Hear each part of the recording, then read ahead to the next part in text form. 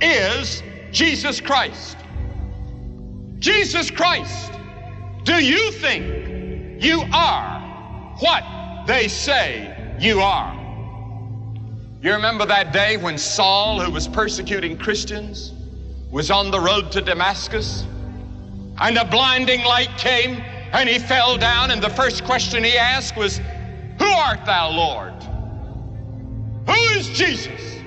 Why cannot we escape him? Why is he in our conscience and in our mind, so that our plays and our poems and our operas are about him? Is he just a revolutionary hero? Or is he something more? He only lived 33 years. He never traveled more than 100 miles. He never had any formal education. And yet 2,000 years later, an entire generation is talking about Jesus Christ. Some say that he was a madman. Some of the people of his day said he was mad, said he was a maniac. Was he? There were others that said he was revolutionary. He'd come to lead a revolution. Was he a revolutionary? In the sense that he changed men's lives, he was, but he never led a revolution against Rome. He never led a revolution against the existing authorities. As a matter of fact, some of them tried to get him to, and some of them thought he was going to. And when they found out that he was building a spiritual kingdom, they were no longer interested in him. Or was Jesus an establishment man? Jesus Christ is not the establishment Christ. He's building another kingdom. He's building an eternal kingdom. And then there's some people that say that he was the first hippie. They said he had long hair, went around with his disciples in a commune. You know, actually, we don't know what he looked like. We don't have a picture of Jesus, and God did that purposely so that we would not be worshiping an image. Because God is a spirit and must be worshiped in spirit. And then there were people that said that he was deliberately evil, that he was an evil man, that he was a devil. What was he? That's the question. Jesus Christ, who are you? Who is Jesus? We can't escape him. We try to run from him, but there he is. He keeps popping up everywhere. Our greatest philosophers write about him. Our greatest historians write about him. Our greatest poems and plays are about him. They can't escape him. Well, we know some things about him. We know he was a man.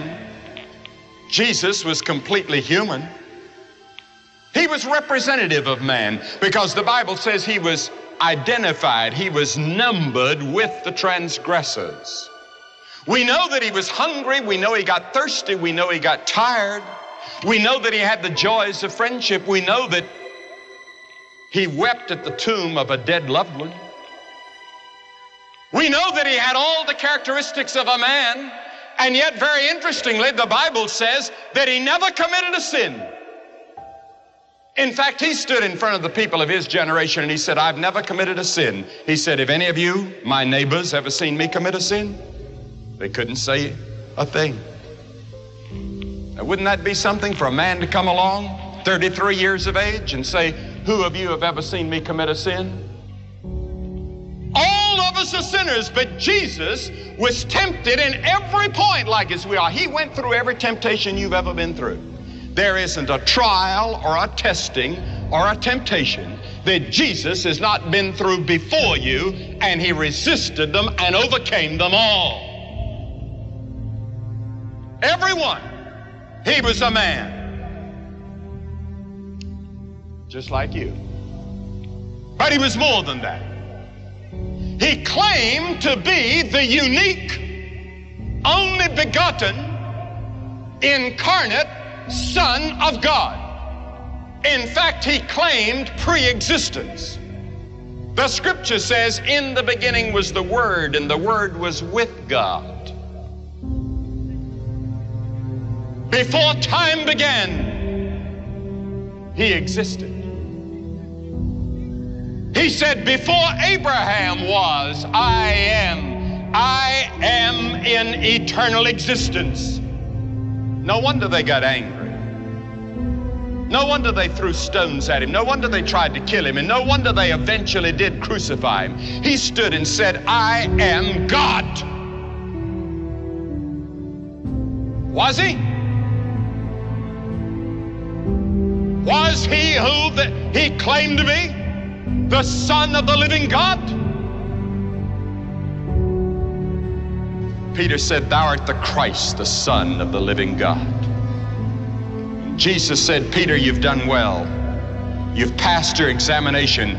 But Peter, those are not your thoughts. Those thoughts came from God. It has been revealed to you by God. Jesus Christ claimed to be the Son of the living God. From everlasting to everlasting, he is God, the Bible says. And the Word was made flesh and dwelt among us. In other words, the Logos, the Word of God, the eternal God, became flesh in the person of Jesus Christ and lived like a man among us. He wasn't just another revolutionary. He wasn't just another hippie. He was not just another great man. He was God in the flesh. And oh, the ethics that he taught. Never a man spake like that man. When you get hit on one side, he says, turn the other cheek. Jesus taught that we're to forgive. He taught a revolution in the way we're to live. He taught us that it wasn't just our outward actions that God judges, but it's the inward thoughts and intents. He said, Moses said that in the 10 Commandments, thou shalt not commit adultery. But I tell you that if you even look on a woman to lust after her, you've already committed it. He said, Moses said, thou shalt not murder. But I tell you, if you have hate in your heart against your brother without cause, you're already guilty. He lifted man's ethics to the highest plane and demanded that we live that kind of a life. He himself lived that kind of a life. David said, in sin did my mother conceive me. Jesus said, out of the heart proceed evil thoughts and murders and adulteries and thefts and blasphemies. All the evil in the world comes from the human heart. That's got to be changed. And that's why Jesus said you must be born again. You must be converted. You must have a new beginning. Jesus Christ, are you what you say you are? You know, they only brought 3 charges against him to crucify him. One, they said, this man loves sinners. That was one charge. The second, he healed on the Sabbath day. And the third, he claimed to be the Son of God. Was he the Son of God? Look at his authority. Jesus came unto them and spake unto them, saying, all authority has been given to me. I know one thing. He forgave sin, and no prophet ever did that. Jesus himself forgave sin. He said, thy sins are forgiven thee. I know that he had authority over nature. One night he was in a storm. The lightning was flashing, the thunder was roaring, the sea was raging, the wind was blowing, the disciples were afraid, and Jesus was asleep in the boat, and he stood up in the boat and said, peace be still. The lightning quit its flashing, and the thunder quit its roaring, and the rain ceased to fall, and the wind quieted down, and the sea quieted down, and nature obeyed him. He calmed the sea. He had power over nature. But Jesus could take a storm like that and turn it around. He could take the lightning and throw it back in the cloud. He has power over nature. Why? Because he's the God of nature. Those are his laws. They're obeying him. He had authority over disease. But Jesus did make the blind to see. He made the deaf to hear. He made the dumb to talk. He raised the dead. He had authority over demons. And Jesus confronted demons time after time, and he could cast them out. And people that were insane under the powers of demons would regain their sanity.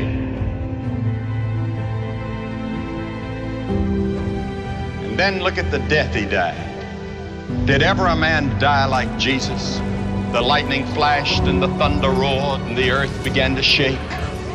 And even the soldiers confessed that this must be the Son of God. Anyone that can see Jesus on that cross and not be touched has a heart of stone. They first took off his clothes. Then they took long leather thongs with steel pellets or lead pellets on the end and beat him across the back until he could hardly stand up. Then they put a crown of thorns on his brow and his face was bleeding. And they laughed at him and they spit on him and they mocked him. And with one snap of his finger, 72,000 angels had already drawn their swords ready to come to his rescue and wipe this planet out of existence in the universe. And Jesus said, no, to this end was I born. And he dragged and lifted and hauled that cross. Don't ever say it's a white man's religion or a black man's religion. It's a world religion. He belongs to the world. When he died on that cross, and they nailed him, they put the nails in his hands. And you know what he said? Forgive them, they know not what they do. Forgive them. Could you forgive somebody that's putting nails in your hands and you know you didn't deserve it? He didn't squirm, he didn't yell, he didn't scream. He just took it and said, Lord, forgive them. They don't know what they're doing. That's how he confronted the violence of his day. And then, on the cross, he said, my God, why hast thou forsaken me? And then he dropped his head and said, it's finished. What did he mean?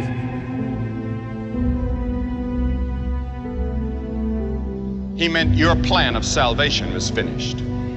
God can now forgive you of all your sins because Jesus had finished God's plan for your salvation. Because you see, God knows every one of you by name. He has the hairs of your head numbered.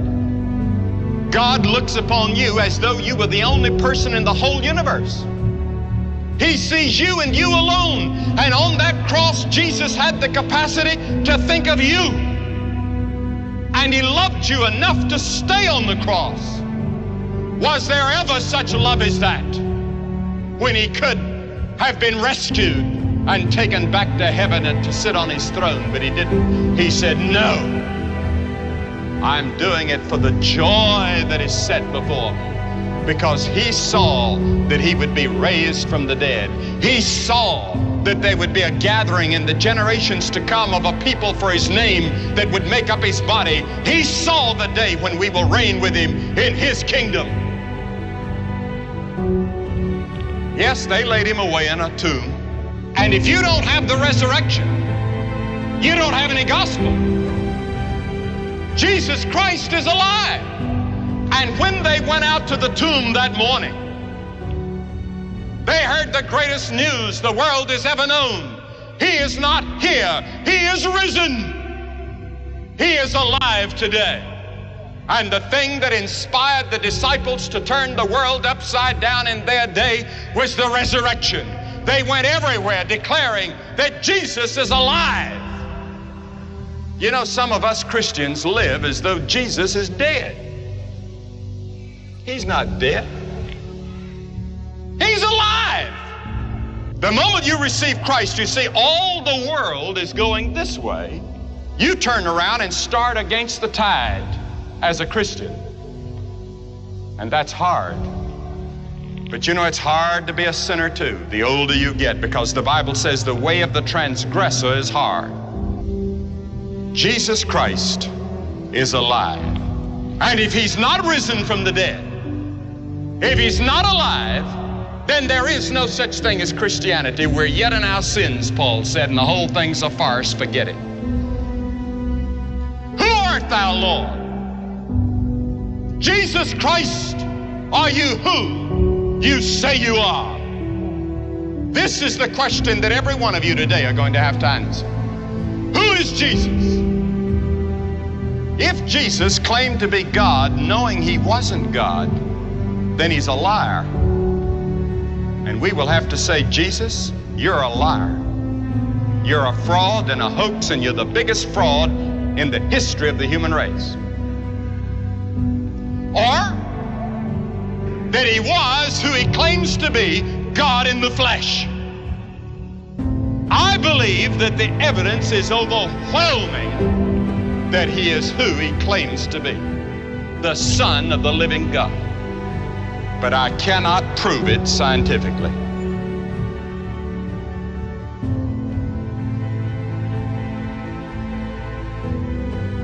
But I can prove it by the lives that he transforms every day.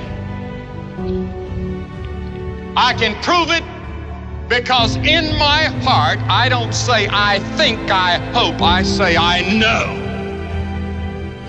And you know, there's another element in our lives that we don't think much about, and that's the element of faith. You think of the faith that you have to have every day. You have to have faith in the bank. When you write a check and sign it and you have money in the bank, you have to have faith that the bank's going to pay it. You have to have faith in the government. When you pull out a dollar bill, now I know it's shrinking, but you have faith that back of it is a dollar, that people will accept it as money. Faith, faith, faith, everything. When you sat in that chair, had you ever sat in that chair before? I bet you didn't pick it up and examine it and put your hands on it to see if it would hold you. By faith, you just sat down in it.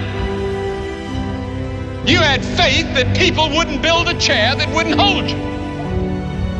Everything we do is by faith. All right, take the same faith, put it in Jesus Christ as your Lord and Savior, and you will know who Jesus is. You accept him by faith, and he comes into your life and into your heart, and you know that he's who he claims to be. Now, some of you can ridicule. Some of you can reject him. Some can just put it off and say, I'm going to wait till another time. Or you can accept him as your Lord and your Savior and your Master and the Son of God. And he will come into your heart and forgive your sin and change your life.